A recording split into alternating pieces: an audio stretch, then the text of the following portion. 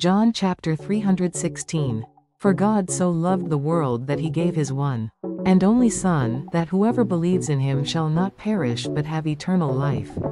This verse is one of the most famous expressions of Jesus' unconditional love.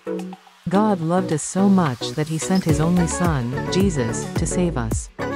Jesus gave his life for us, not because we were deserving, but simply because he loves us.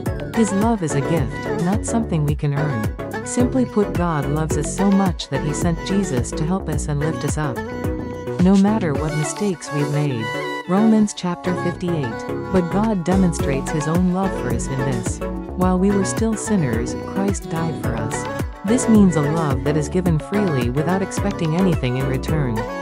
It's a kind of love that doesn't depend on someone's actions, behavior, or worthiness. It's a complete and selfless love, like the love Jesus shows. This verse shows that Jesus' love doesn't change even when we make mistakes. While we were still sinners, Jesus gave his life for us. He didn't wait for us to become perfect, he loved us just as we are. Simply put, Jesus loves us even when we make mistakes. And he showed this love by sacrificing himself for us. Luke 154-7 Parable of the Lost Sheep. Suppose one of you has 100 sheep and loses one of them. Doesn't he leave the 99 in the open country and go after the lost sheep until he finds it? In this parable, Jesus talks about a shepherd who goes out of his way to find one lost sheep.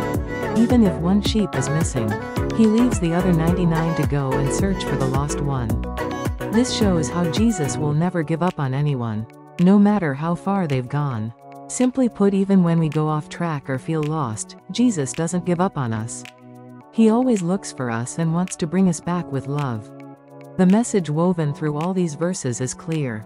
The love that God and Jesus have for humanity is profound, unbreakable, and completely unconditional. This kind of love brings with it several significant implications. Firstly, it means that we are valued and cherished, regardless of our flaws and imperfections. This assurance can be a source of immense comfort and strength. Secondly, it encourages us to extend this same unconditional love to others, promoting a more forgiving, compassionate, and understanding world. Many people have found a sense of peace and purpose in these teachings. They feel uplifted, knowing that they are loved without condition.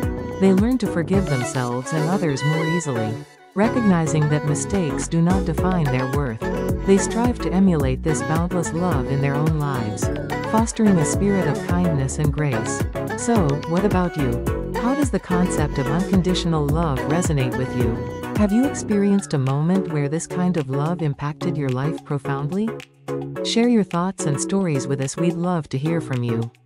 The unconditional love described in these verses reminds us that no matter our past, our struggles, or our failures, we are deeply loved and valued. This love offers a profound sense of peace and hope, knowing that there's a guiding force that accepts us as we are.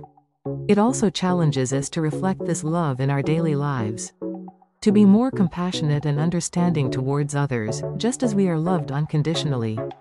What about you? How does this message of unconditional love resonate with you? Have you ever felt this kind of love or extended it to someone else?